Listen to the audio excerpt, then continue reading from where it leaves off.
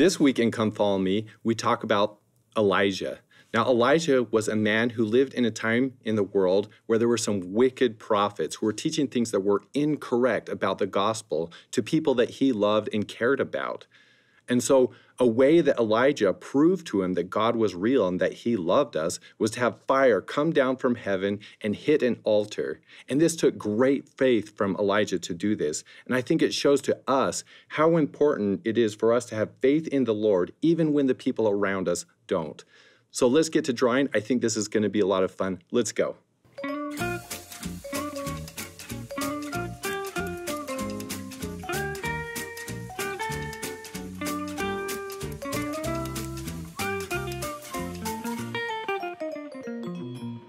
All right, let's go ahead and get started drawing this altar. I think this one's going to be really fun because you can draw this altar however you want. People stack rocks in all kinds of different ways.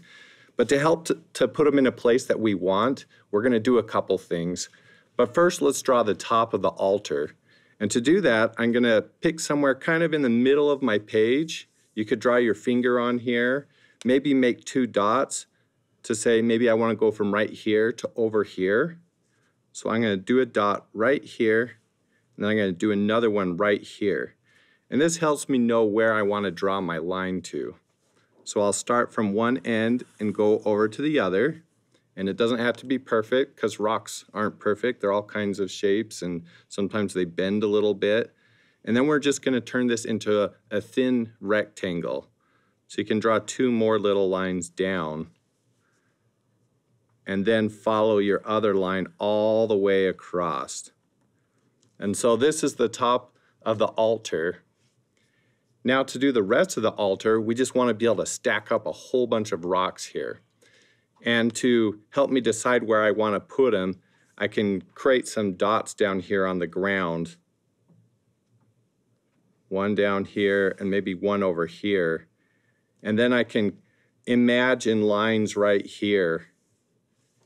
And then I know that I want to keep all the rocks in this area. And this is one of the fun parts because you can make your rocks look like whatever you want. Rocks come in all kinds of shapes and sizes, but you can stack them up however you want. So I'm going to just start drawing some rocks, and you can see that you can make them all kinds of shapes and sizes. And I'm just going to try to keep all my rocks in this area. You can put rocks where I put mine, or you can do a different amount of rocks. You can stack them nicely. But this first rock, I kind of put a curve on here. I put it flat on the bottom. Maybe I want to put another rock. If you go a little bit outside of your area, that's okay too. And maybe you want to do a really big rock. But it's kind of fun because you just feel like you're stacking them all up.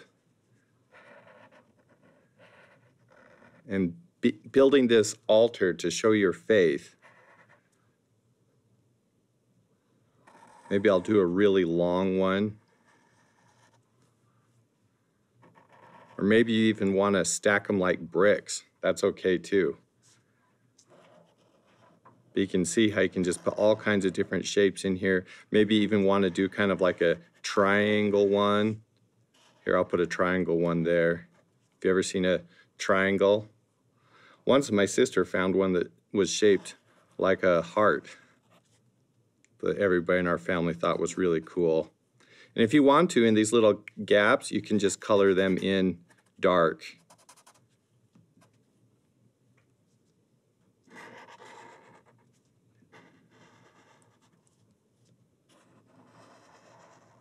I think this is going to be a real fun drawing. And it'll be fun to see how everybody stacked their rocks differently.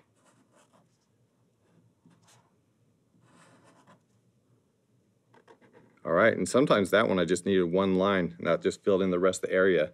So that's my altar. Maybe if you want to, you could even put a couple extra rocks out here on the ground somewhere that maybe they ended up not putting on there. That's totally up to you, because this is your altar. You can make it the way you want. And now we're going to do the next really most favorite part of mine, and I think you guys are going to really enjoy too, and that is making fire. Fire can be so much fun because it twists and turns. If you've ever been camping, I always find it really fun to just watch the fire. I can watch it for hours. And so to do this fire, there's so many ways to draw fire. I've seen lots of people, they just do a whole bunch of zigzags, which is really cool, or you can make it look kind of curly. For the picture I'm going to do, I'm thinking that when Elijah called down this fire from heaven, it probably came from the sky and came down and hit and made a big burst. So this fire I'm going to do, I'm going to try to make it look kind of like it's bursting, like it's hitting the altar. And you don't have to do it like that if you don't want to. Maybe it already hit and it's just burning, because this is your imagination and you can imagine this story the way you like. So I'm just going to start on the side, and I'm going to probably do some small zigzags right here and maybe some bigger ones, and then I can do some smaller ones. But I'm going to kind of go out this way like that. So I have one little one right there. And then maybe on the other side I can do a little one. So it looks kind of like horns, right? Like on a bowl. But now I can do some big ones too. And I'm just going to kind of connect them all together. Look at these big zigzags. I'm excited to see what your zigzags look like. But see, now I have like this big, it looks like a big hairy top on top of here. Like all of you's got spiky hair. Now we can make it look like it's coming down by just having some fire shooting down in lines. And one thing that you can do is you can put two dots on the top of your paper really close together, like that, like two little eyes. And then to make them come out further, you can put some dots maybe down on your fire, right here and maybe right there, because you want it to go wider, because then it just looks like it's coming from up in the sky. Because sometimes when you look up in the sky and something's way up there like a jet, it looks really small. But as things get closer to us, they get bigger. So that's kind of what I'm doing right here. So I'm just going to draw some lines to connect my dots here, just like that. And then maybe draw some more lines in it. You can draw them fast or slow, just like that. And then a lot of times in fire, when it's flaming up, sometimes little parts break off like this. So you can maybe draw them kind of like little leaves, just like that, maybe some fire spurting up. So this is my finished drawing. Let's go ahead and start coloring it. All right, so as we know, there's all kinds of colors of rocks. Some people have red rocks in their backyard. Some people have gray ones, blue ones, green ones. Every color of the rainbow, there's colors of rocks. You can color this altar whatever color you want. And while we're coloring it, we can maybe talk a little bit about the story of Elijah. I'm going to do blue for my first rock, and you can do them all different colors. I'm probably going to pick a couple of them and make them blue. So I'm going to start making this one blue.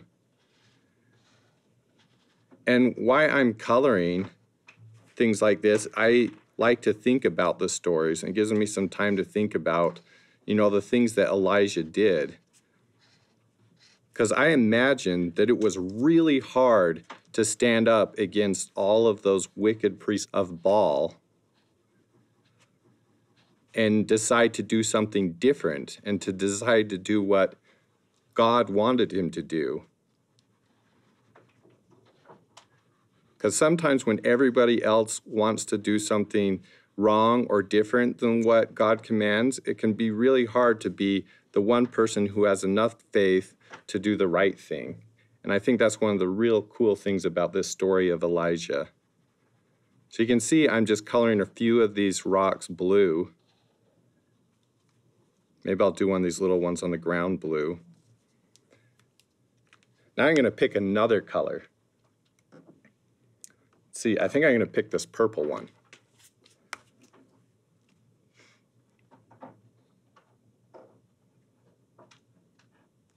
Sometimes when you look at mountains from a long ways away, they look purple. If you live in a place that has mountains.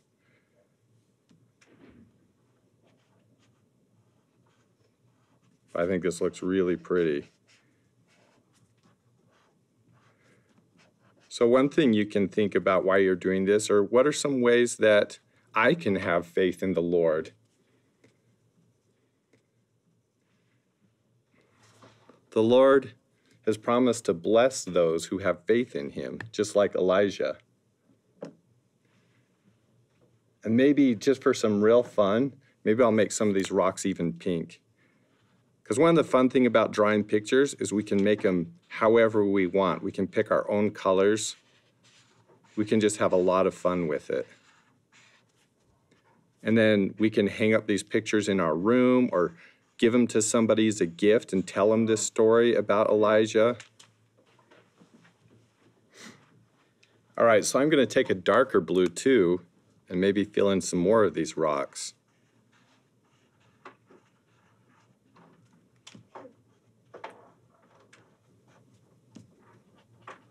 Do some of these ones on the outside.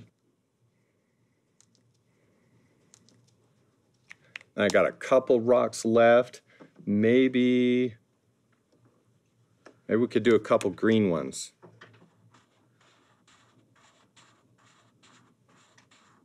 That's a real bright altar I made. I'm pretty sure it didn't actually look like this. But this is mine, and I thought this would be fun. It's fun to make things with lots of pretty colors, especially if you're giving this to somebody as a gift. Now, one last thing we can do is we can color in this fire. And you can use a lot of different colors. You could use reds or yellows and color it in the way you like. One thing sometimes I like to do is in the center of my fire, maybe do a different color than the outside part of it. And you could draw some lines in there if you want to, do some more zigzags inside of it, inside of the ones that you already have. So I'm gonna do that. You don't have to do that, but then I can just go in and I can fill all this in with my orange color.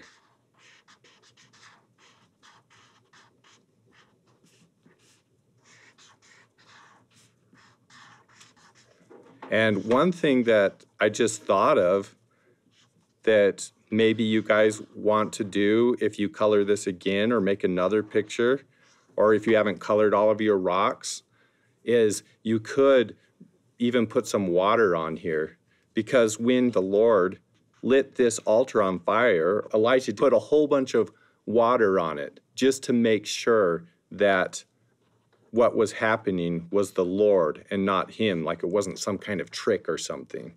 Because how could an altar that was doused in water possibly start on fire? So I think this really amazed the priests of Baal that this happened.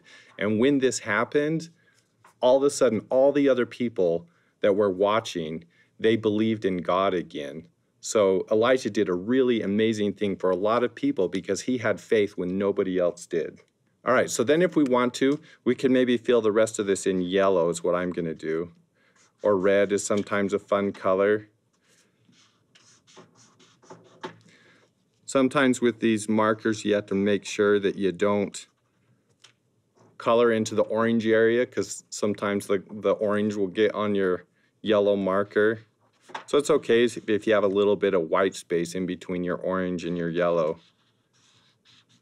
Or maybe you're coloring this with crayons. You can use colored pencils or paint or whatever things that you like to use to make your art. I'd love to see what kinds of stuff you imagined, how you made your rocks, and what colors you used. All right, so this is my finished picture of Elijah's altar. Let me show you some that some other kids made. So I've got a few others here. I've got 4 separate pictures of Elijah's altar, and I think they all look beautiful. You can see that different artists chose to do different things. On this one, I think it's really fun because it looks like a lot of this blue stuff might be the water for when the fire came down and hit it, because he put that water on it just to make sure that the power was coming from God and nowhere else. And here you can see a little bit of water too. And I love this one because this one has all these rectangles here. This makes it look like a strong, sturdy structure. And this one has even the little hearts. Remember I was talking about sometimes you can see heart-shaped rocks, and I've seen all kinds of shapes of rocks. I've seen them shaped like animals and squares, any shape that you can think of. And this one, this looks like a big fiery explosion. I think all of these are so beautiful and they're so unique to each person. And I think they all help to tell that story about how important it is for us to have faith in the Lord, even when nobody else around us is. I hope to see you next time. I hope you had a lot of fun drawing these. We'll see you later. Bye.